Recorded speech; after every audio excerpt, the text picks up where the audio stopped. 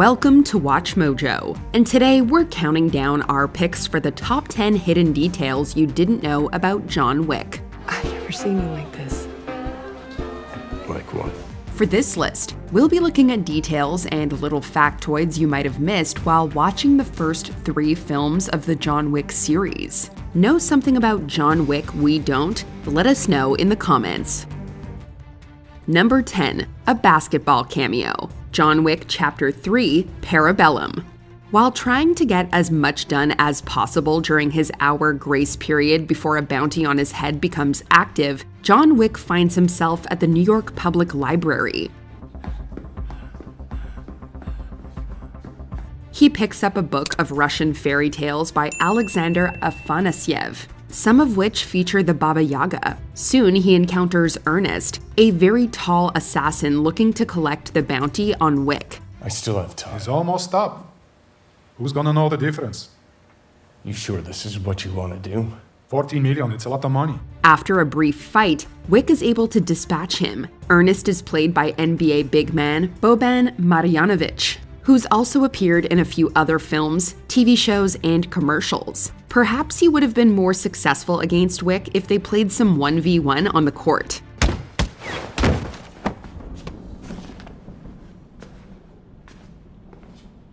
Number 9. Iron Chef. John Wick Chapter 3, Parabellum.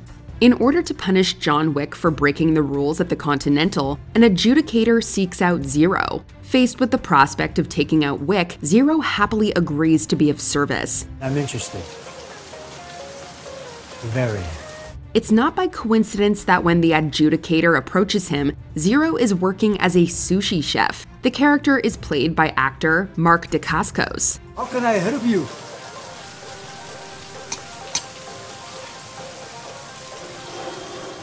Dacascos portrayed the chairman in the cooking show Iron Chef America. It's a neat little call-out to the classic show, and now we're wondering how things would have played out if Zero and Wick battled it out in the kitchen instead. Blowfish. Very fatal.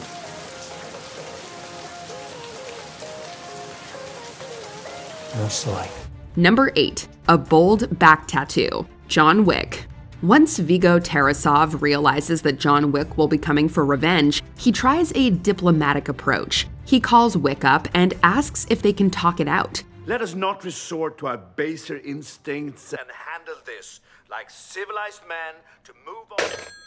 When that doesn't work, he resorts to sending a crew to take out Wick. John readies himself for an influx of enemies by first taking a shower. Here we see a tattoo across his back with the Latin phrase, Fortis Fortuna Adiuvat.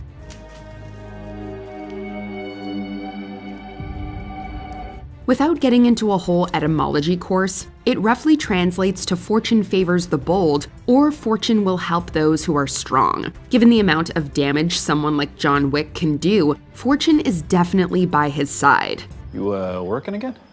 No, just sorting some stuff out. Oh, well. I'll leave you be then. Number 7.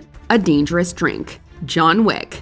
Following an attack in his own home, John Wick wakes to find his car stolen by his assailants. Where'd you get that car?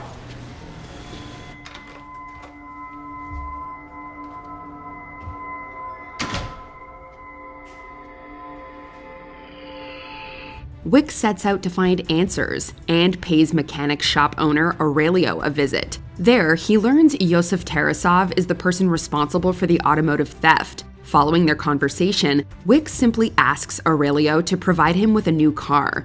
So what are you gonna do?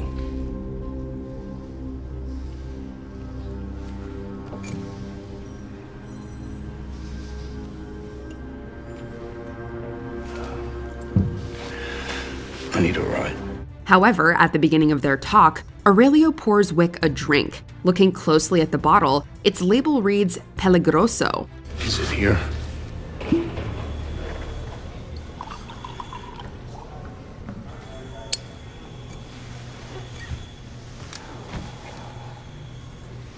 It was. Translated from Spanish, it can mean dangerous. It's a nice little bit of foreshadowing of who John Wick is. Number 6. Sharon, the John Wick franchise. When John Wick pulls up to the Continental Hotel, he's met by Sharon at the front desk. There, Wick gives him a gold coin. And we later see Wick paying for services provided by others with more coins. In fact, when Wick digs up his weapons cache in his basement, he has several guns and a bunch of coins. What's interesting to note here is that Sharon is a character in ancient Greek mythology who would shepherd souls across the rivers Styx and Acheron, and payment would be done with gold coins. Throughout the series, Wick has sent many souls to the underworld, all paid for in gold. Mr. Wick, do enjoy your party. Number 5. Guns. Lots of guns. John Wick Chapter 3, Parabellum. When Winston refuses to step down as manager of the New York Continental Hotel, John Wick is sent to kill him. And you're not stepping down. No. I don't think I am. So it's war. You're going to war with the High Table. Skirmish. As the two men come face to face and exchange words, Wick decides he will not kill Winston. Since they refuse to comply, the adjudicator has the status of the Continental changed to one that is deconsecrated, meaning that the hotel is no longer neutral. Business may now be conducted on Continental grounds. Since you are refusing to step down and you are refusing a direct order, your lives are now forfeit. Agents of the High Table will soon arrive to remove their souls. In order to fight them off, Wick is gonna need guns. Lots of guns. Are services still off limits to me? Under the circumstances, your privileges are reinstated immediately. What do you need? Guns. Lots of guns. This line, while cool, is a direct quote from Neo in The Matrix, when he and Trinity go to rescue Morpheus, consequently played by Lawrence Fishburne, who also appears in the John Wick franchise. Number 4. Baba Yaga. John Wick. There's only one man who can kill the boogeyman, and that's John Wick. This fact is especially troubling if you just ended Wick's puppy's life and stole his car. I heard you struck my son. Yes, sir, I did. May I ask why? Yeah, well, because he stole John Wick's car, sir, and, killed his dog.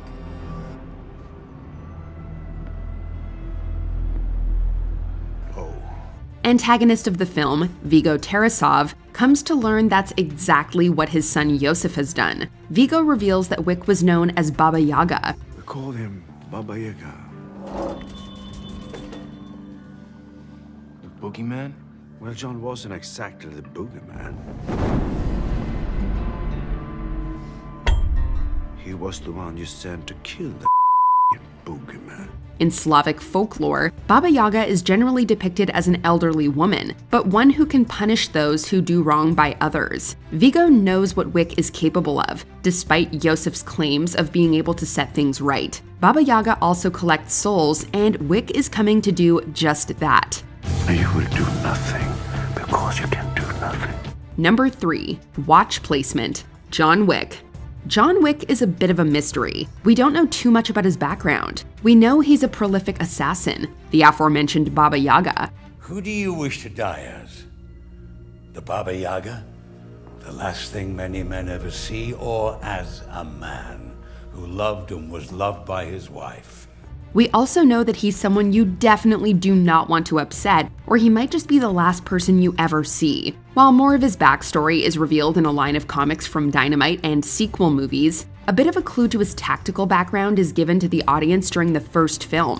So start with this, because the card doesn't count. If you pay close attention to his wrist, you'll notice he's wearing a watch, but it's facing downwards. This is a tactic commonly used by combat soldiers to prevent light reflecting off the dial and giving away one's position. Hello, John. I heard about your wife. I'm sorry. My condolences. Number 2. Last words. The John Wick franchise.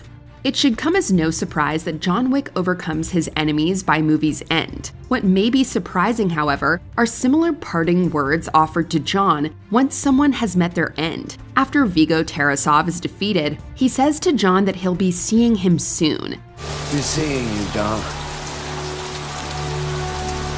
Yeah. Be seeing you. Similarly, after John takes down Ares, Santino D'Antonio's security enforcer, she signs that she'll see him soon as well.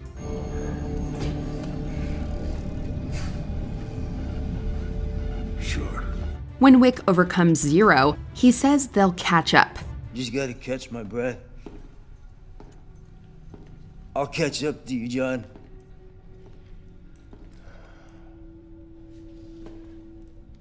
No, you won't.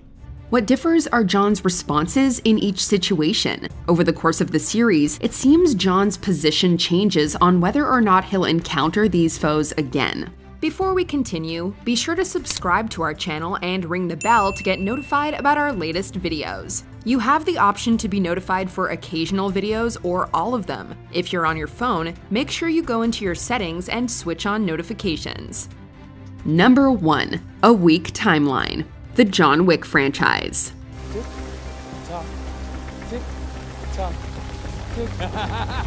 No time to dilly-dally, Mr. Wick! Time is relative. Even though years go by between film releases of each installment of the John Wick franchise, the same can't be said for the passage of time in terms of the actual story. If it seems like it was just yesterday that Wick was out getting revenge for what was done to his dog, you'd be right. The first 3 films span about a week. You've heard the stories about him, of course. Killed scores of men this past week alone because of... A dog. A car. It's actually crazy to think that an individual such as John Wick has been able to do all the things he's done, not to mention all the places he's traveled in such a short amount of time. If it were us, we would have passed out a long time ago.